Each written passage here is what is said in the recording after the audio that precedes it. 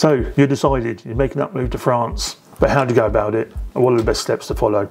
This video is the third video of 3 talking about the actual buying process. The first video is about the preparation, the second one is about the actual visits, and then there's this one here. So let's go.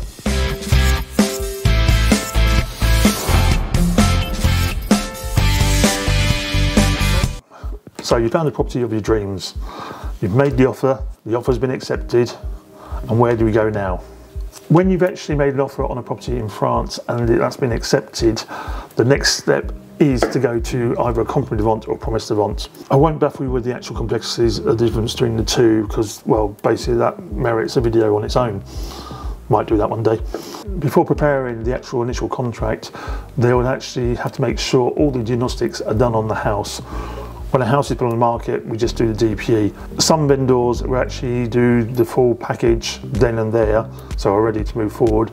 Others will wait till we get the buyer. So if they're waiting to get a buyer, we need to get a diagnostiker in who actually do the different surveys and send the reports through to us, so we can then move forward and prepare the documents for you. That can take 5 to 10 days, depending on the availability of the local diagnosticers.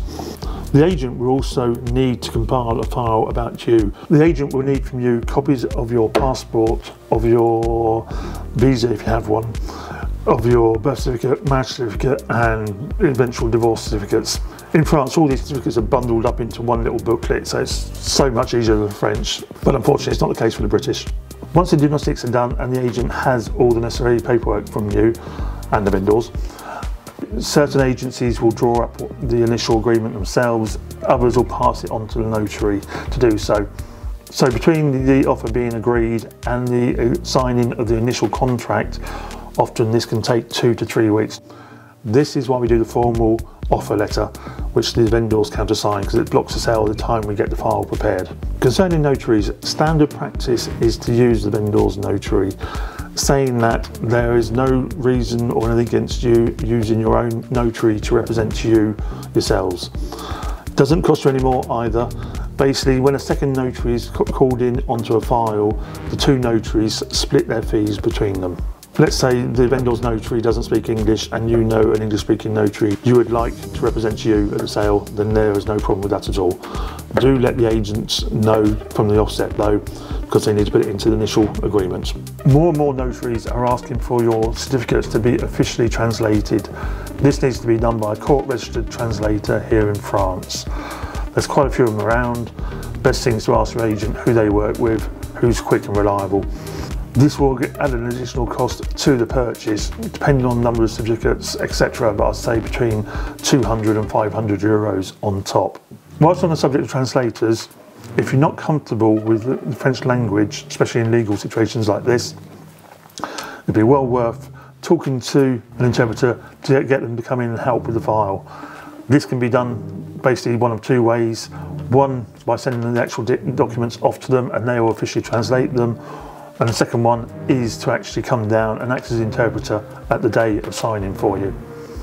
Obviously, prices depend on what you want them to do, so discuss that with them. If your trip over to find a house was a short one and you've now gone back to your home, the actual compromise can be done via electronic signature or by procuration. That all depends on the agency or the notary. Certain agencies and notaries, once again, are getting stricter and stricter on the laws, and if signing with a procuration, will ask you to get that officially witnessed. Certain notaries will ask for it to be done by a notaire public in your home country. Others will just ask for someone with an official stamp. Others will just take your signing as it is. That's down to each notary to decide how they wish to work that. Once the initial contract is signed, you'll need to transfer over the deposit. This can be a maximum of 10% of the net sales price. It can be less. That deposit goes into a safe holding account 9 times out of 10 with the notary, but sometimes it can be with the agent. Then after that, that is held there until the sale is completed and it's deducted from the actual total price. If for whatever reason you decide to put out the sale for a clause which isn't stipulated in the sale, that deposit goes to the vendor as damages.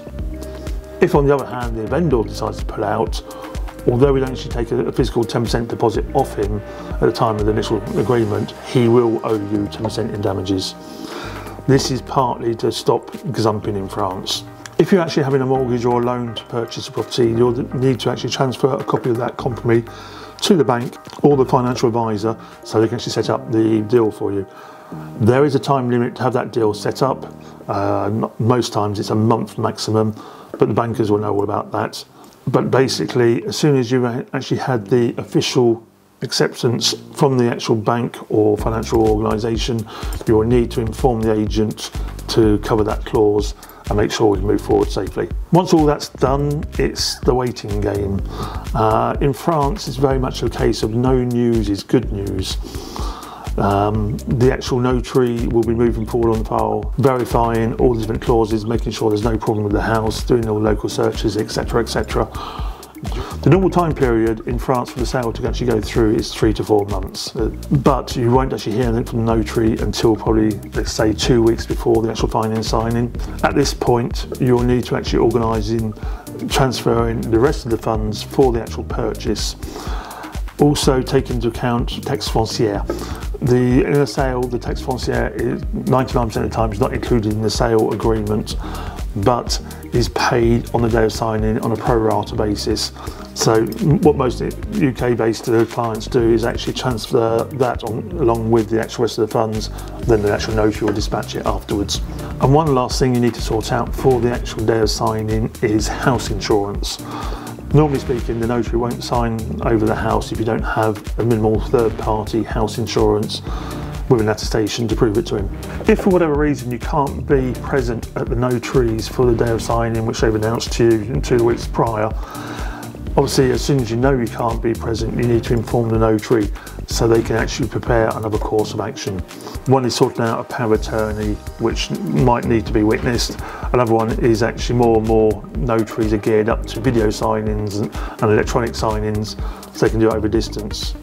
If they are going for a video signing or electronic signing, do make sure that you actually have your phone handy at the time, because 9 times out of 10 they'll send you through some sort of code to confirm it when you actually sign. Once all that is sorted, it's a big day. If you're signing at the notaries on site and you haven't actually met the notary so far, don't forget to take some ID with you. You'll no doubt want to check your identity before you actually sign the house off. If you're actually doing a signing by proxy, well, there's not a lot to do. Hopefully at some point you'll get an email from the notary saying you now own a house. And one last point, the notary is an official tax collector as well. So don't worry about contacting the actual local council to sign up for council taxes, etc., etc. The notary will take care of all of that and your tax bill will come through in due time. So there you have it, the actual process of buying a house in France. Obviously these are all just basic guidelines. As mentioned before, there's too many variants to actually make a short film about it and go into detail about every different factor. But if you did find this helpful and interesting, don't forget to click the like button, and while you're at it, hit that subscribe and bell as well. See you soon.